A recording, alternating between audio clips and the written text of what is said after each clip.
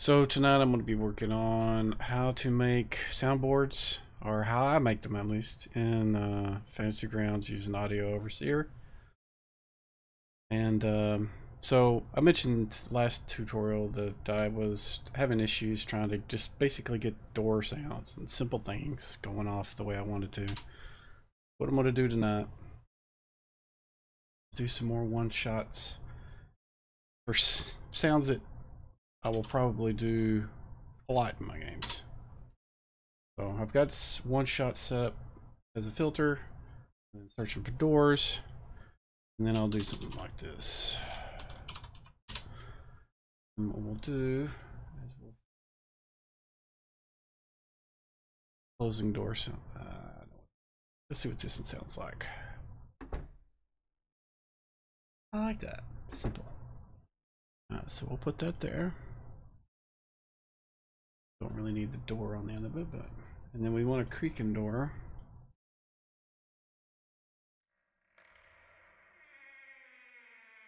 I don't like that one. Let's try this one. That's the same one.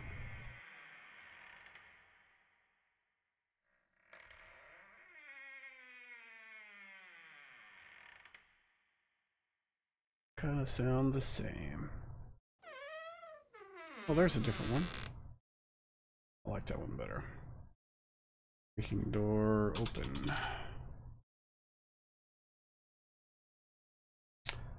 What is crushing door?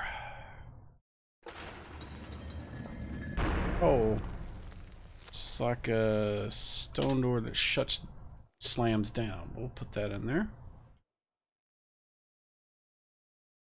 Stone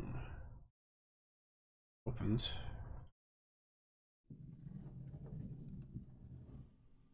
That is a weird door open, sorry.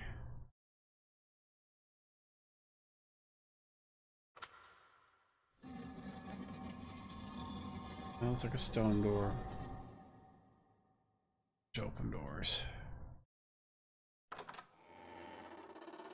Perfect.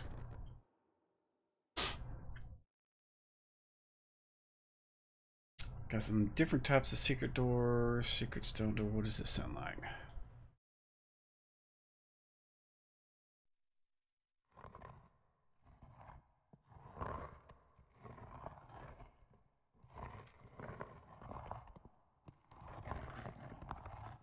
Put that one in there. Oh, here's a wooden door. Let's see what this sounds like.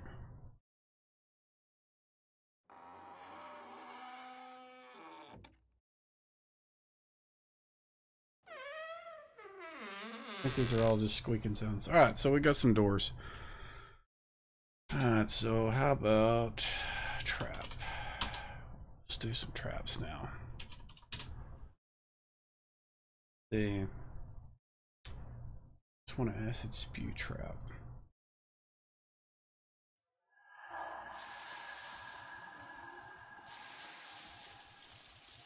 Like that.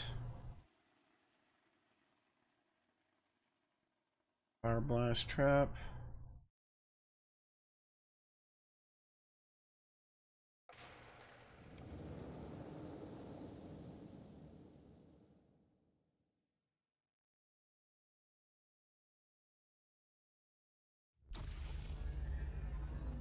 Oh, that sounds cool. Alright, let's do one more pit trap. Sound like. Oh, I like that. Alright. So we also probably have some other things like unlock.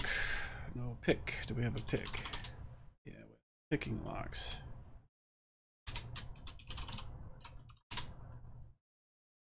We only have two of these things. We'll just use them both. Oh, no teeth. Pick lock, unlock. Or unlock. Door unlock sounds like. Oh, let's go keys. Alright, so now let's do a couple of creature sounds. What can we do? Howl.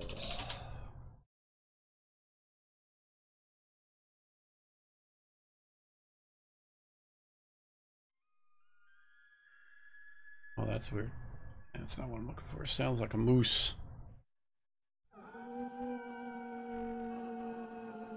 Okay, that's a little weird too.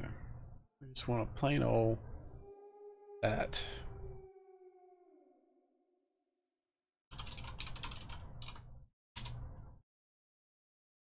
Creature. What else can we get? I like banshees. Banshee song.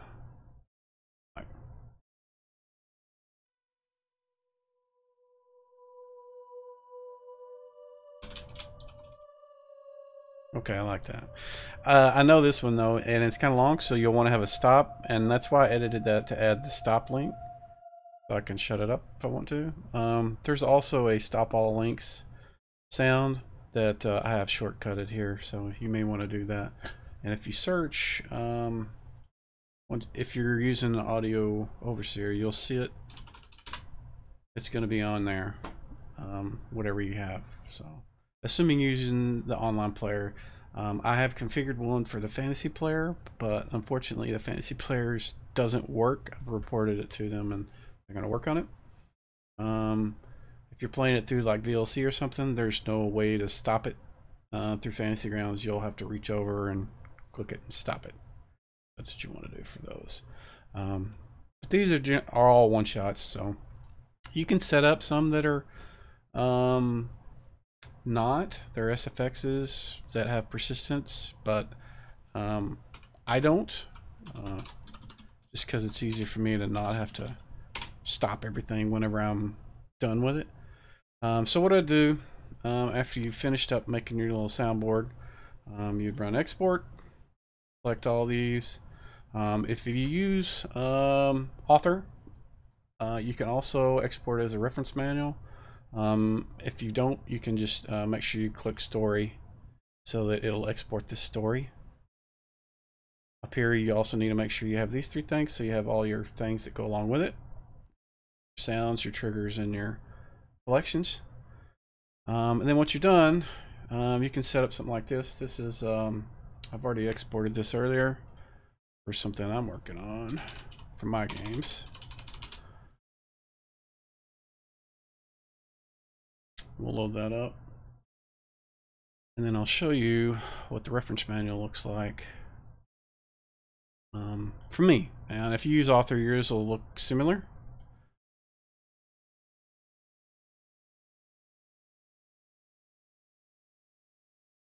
I have all these already set up, and like if I wanted to do a ship spell, click that. If somebody's sneaking around and they listen around the corner and there's something splashed around on the water, they go there. Or say they don't make their move silently, you can hit the pebble tumble. Or they knock over a glass. Or are they picking up money? Got all kinds of good stuff set up there. I've got a bunch of creatures already set up here. Like if they're listening to a door and there's some guards sleeping on the other side, you can use the snoring guard. And this is another one of those long ones. It's kind of like the Banshee. You can see I've got to stop here for that too. I can just make it be quiet. There is also Nightbird. And these are just some creature ones that I picked that I thought would be useful. You can put however many you want in there. Doors. I've got a whole bunch of different types of doors. This one I thought was really cool. It's the opening the metal gate, but forcing it to open your bend bars lift gates if you're...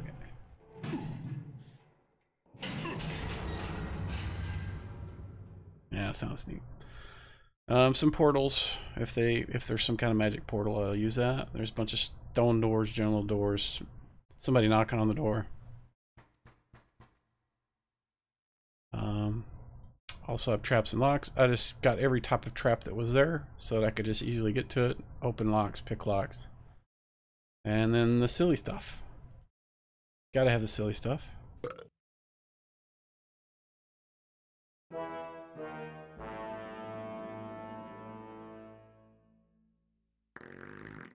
Gotta have the bathroom here. And then this, I didn't even know this existed, but listen to this. This is hilarious.